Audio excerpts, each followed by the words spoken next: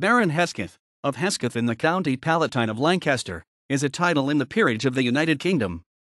It was created in 1935 for Sir Thomas Fermor-Hesketh, 8th Baronet, who had previously briefly represented Enfield in the House of Commons as a Conservative. As of 2010, the titles are held by his grandson, the 3rd Baron, who succeeded his father in 1955.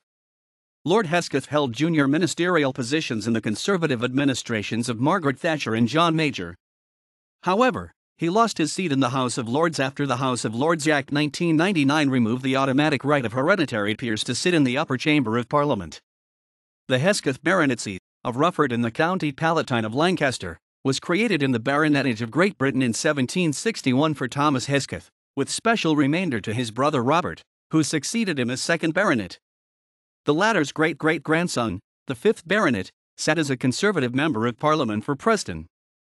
His grandson, the 8th Baronet, was elevated to the peerage as Baron Hesketh in 1935. The former seat of the Barons Hesketh was Easton Neston in Northamptonshire.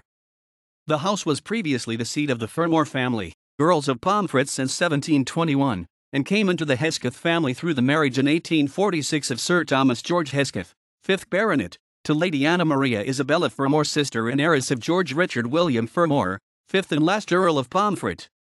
However, the house was sold by the current Baron in 2005. The original seat of the Hesketh family was Rufford Old Hall in the village of Rufford in Lancashire. This house was sold to the National Trust by the 1st Baron Hesketh in 1936.